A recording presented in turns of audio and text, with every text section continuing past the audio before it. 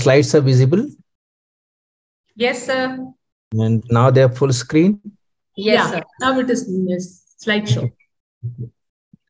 So my today's talk is on pharmacotherapy in gestational diabetes.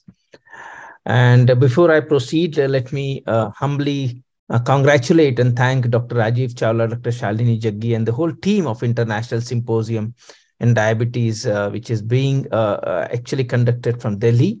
And of course, my Charan spurs to Dr. Seshayya, my regards to Dr. Balaji, Dr. Hema Divakar, the current president, and Piki and the whole team members, as including the chairperson, Dr. Bhavatharani.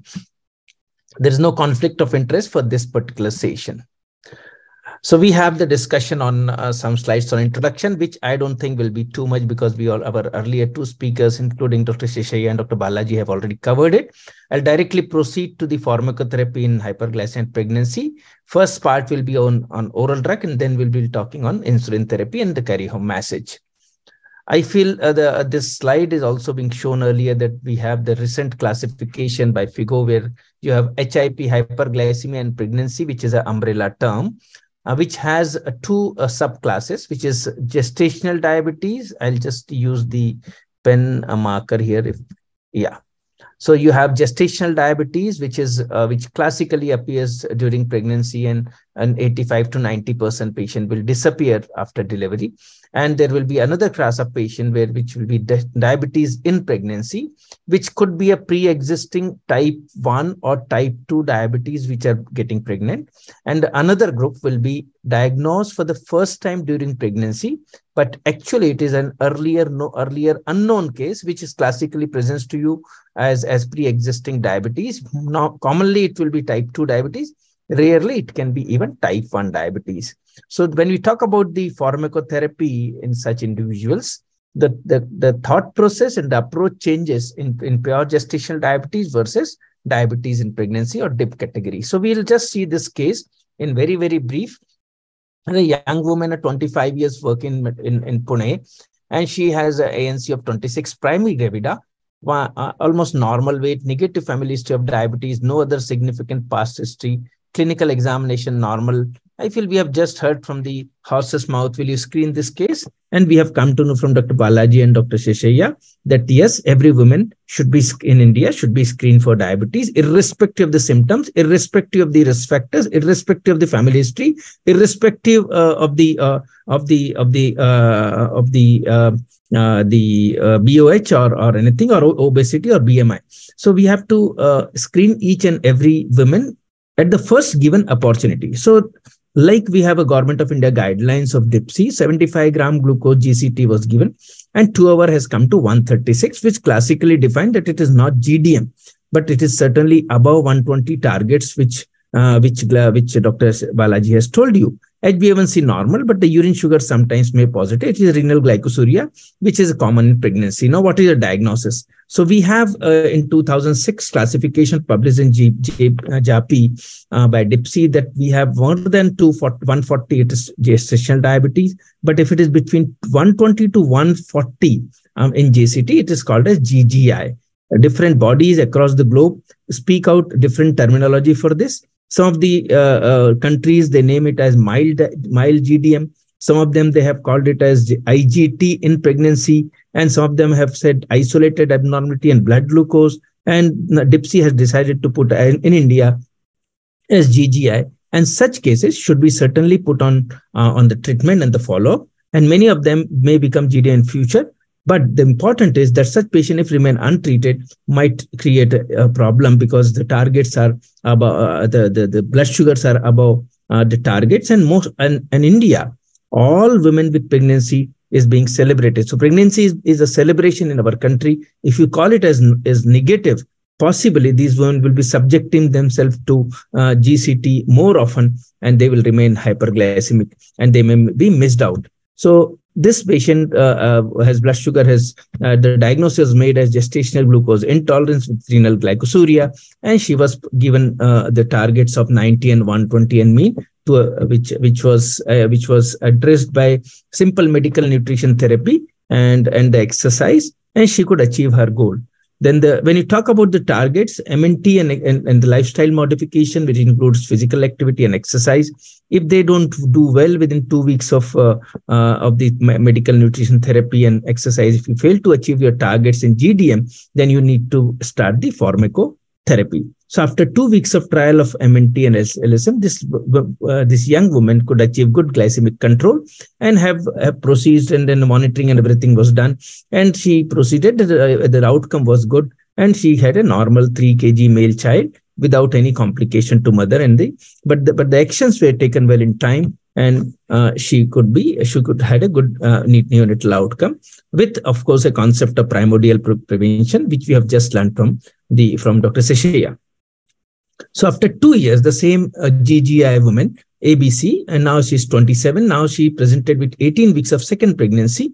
Weight, now she has gained around 10 kg of weight in between. And now she presented with a typical case of GDM after 75 gram GCT. Now she has 168. No associated comorbidities. The rest, everything is normal. After 2 weeks of medical nutrition therapy, this young girl still has 2 hours 150. 80 is fasting, which is classically seen in GDM, where your fasting usually is normal, and 2 hour postprandial is high, which high, and that need to be addressed. So if it is a pure gestational diabetes, classically it presents to you with postprandial hyperglycemia. That does not mean there will not be any exceptions. There will be few cases which might also present to you with associated fasting hyperglycemia. Now, what should you choose? The next drug, the oral versus the insulin therapies. So let's talk about the oral glucose lowering therapy. Whenever you use oral drug, you should know that the drug should have 2 important properties. One is, ideally, a drug should not cross the placenta. Insulin doesn't cross the placenta. All oral drugs, including metformin, sulfonylurea, glibenclamide, any drug you say, and that crosses the placenta. Insulin doesn't cross the placenta. The oral drug, which even if it crosses the placenta, it should not be causing the hypoglycemia, hyperinsulinemia in the baby, and it should not have teratogenic effect. If you have these 3 properties, we call it that this particular oral drug is safe for pregnancy. Now, we have 3 drugs which have been approved globally: metformin, glibenclamide, and acarbose. In India, we have got the approval for, the Government of India guidelines talks about only metformin. Glibenclamide is not being used in our country, though in parts might be people are using off-label. Acarbose is again not being studied in our population, as well as glibenclamide, and is not being used regularly. But glibenclamide is a drug which is quite commonly used in US population as well as South Africa population.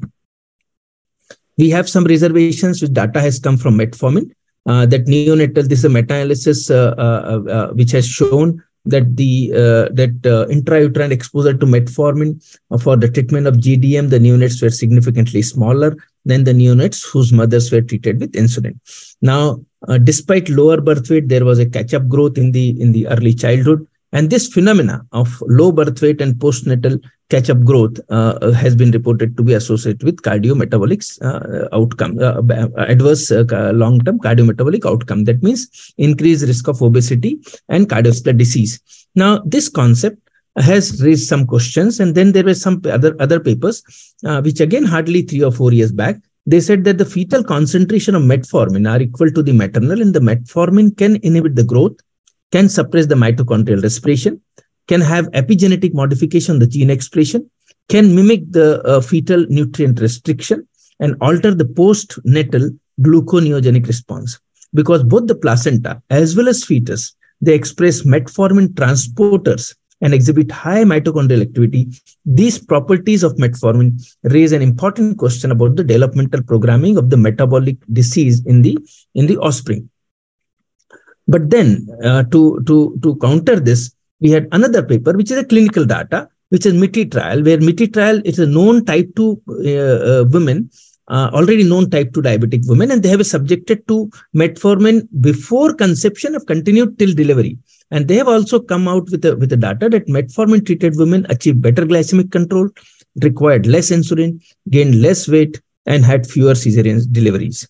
Compared with placebo, metformin exposed infants weighed less, metformin exposed infant had reduced adiposity measures at the time of birth, but there was high proportion of small for gestational age babies in the metformin group versus the insulin group. But on the basis of this particular trial and the earlier data from Europe, recently European organization has approved this drug to be used in pregnancy throughout.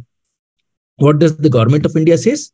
It says that metformin or insulin is the acceptable medical therapy for the pregnant woman with GDM not controlled on MNT. Now, insulin is the first drug of choice, and metformin can be considered after 20 weeks of gestation for medical management of GDM. If it is polycystic ovarian disease, everyone allows up to 12 weeks of gestation, and there is no additional benefit of continuation of the metformin in cases of polycystic ovarian disease for prevention of GDM or for prevention of abortion after 12 weeks. And that's why it has been recommended to withdraw metformin after 12 weeks. Now, Government of India approves it after 20 weeks. And recent DIPSI guidelines says from the 16 weeks also we can give it. Now, insulin can be started anytime during the pregnancy for GDM. So insulin can be given at any weeks of pregnancy. A pregnant woman with GDM before 20 weeks, the medical nutrition therapy failed, insulin should be started. So very clearly, Government of India guidelines has said that if the GDM is diagnosed before 20 weeks, better we start insulin therapy. Metformin can be started at 20 weeks if MNT has failed to control her blood glucose, and the maximum dose could be 2 grams per day. And the insulin can be added if they are not controlled on metformin alone. This is what has been shown in even MIG trial, that 50% of the women who were on metformin arm required additional insulin therapy to achieve the glycemic targets. Hypoglycemia and weight gain with metformin are less compared to insulin. If insulin is required in high dose, metformin can be added as can be an add-on treatment to counter the insulin resistance in such women. So this is the recommendation from Government of India, and this is what I was talking about. The 28th February 2022, European workshed procedure has approved the first oral glucose medicine, that is metformin, even from the conception to the birth. And this has again actually increased, has added the confidence on this drug, which is being loved and being taken as a primary drug by most of the OBGYs across the country. What about sulfonylureas? They are known to cross the placenta and have been associated with increased risk of neonatal hypoglycemia. The concentration of this glibenclamide in umbilical cord is at almost 50 to 70% of the maternal level. Glyburide or glibenclamide was associated with higher rate of neonatal hypoglycemia and macrosomia than insulin or metformin. And glibenclamide failed to be found to non-inferior to insulin based on the composite outcome of neonatal hypoglycemia, macrosomia, and hyperbilirubinemia. So it has not shown additional advantages over insulin. And unfortunately, there is no long-term safety data available of glyburide versus even metformin. You have at least up to 11 years of age of data available for metformin. So this ABC was then put on metformin twice a day, because there was no contraindication for metformin, but she could not really achieve post-breakfast 126, post-lunch 136, post-dinner still high. So all three post-meal were higher, fasting was normal, and metformin, once the dose was increased, she could not tolerate the increased dose of metformin. So maximum tolerated dose for metformin in this woman was only 1 gram, and ultimately we have two choices. One is to add some another oral drug like glibenclamide if she doesn't want to have insulin or acarbose, or to initiate insulin. Now, let it be very, very clear, my dear delegates, that there is no recommendation globally to add another drug. So do two drugs in pregnancy, 2 oral drugs in pregnancy is not being recommended across. So never ever add another oral drug to metformin. If you want to encourage, it could be either glibenclamide alone or it could be metformin alone. So in such cases, insulin remains the drug of choice in addition to metformin. Insulin, there's some absolute indication if you have high HbA1c, ketonuria, renal dysfunction, hepatic dysfunction, obstetric morbidity like macrosomia, IUGR, hydromnias, or deterioration in the glycemic control. And if you are giving steroid therapy, insulin becomes a drug of choice. Though the topic is on GDM, but still I'll cover some of the important topic, which is Indian data, which might help you in your clinical practice. This is our own original data of pre-existing type 2 diabetic women. And this data of around 101 pregnancy. And we have shown that pre-GDM type 2 diabetic women are requiring around 0.5 unit per kg body weight in the first trimester.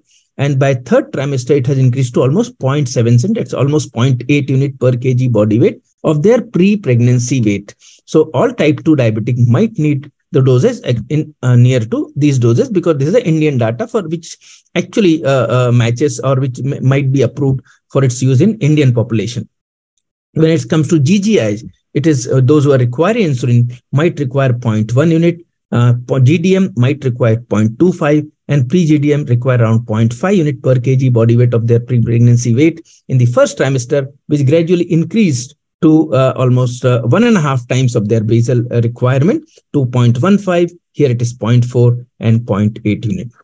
Now, insulin regimen, it best is basal bolus therapy whenever you require it. In gestational diabetes, you will require only prandial insulins. If you are using premixed insulin, one should also keep a close watch on the nocturnal hypoglycemia, because in pure gestational diabetes, your fasting usually is normal. So in such situation, better to use prandial insulin, maybe twice a day or thrice a day, depending on the requirement. In our own population in Central India, we have found the post-dinner dose of the pre-dinner dose of the insulin is highest versus the breakfast and the lunch dose. So if someone requiring say 6 units at the breakfast time, they require around 7 to 8 units in the lunch, and they might require 8 to 10 units in the dinner time. So almost 1.5 times to double dose at the dinner time versus the pre-breakfast dose of insulin, and that has to be closely monitored. But it's only self-monitoring of blood glucose which will dictate and which will actually guide you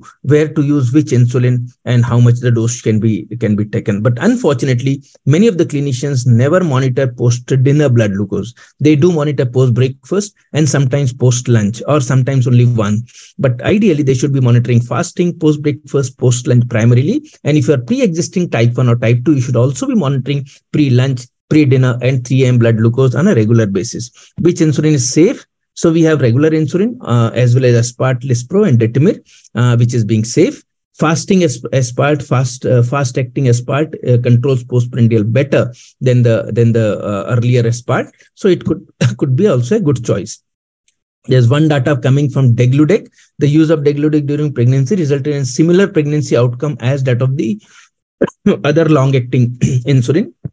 But this was not a randomized controlled trial. This is observational data.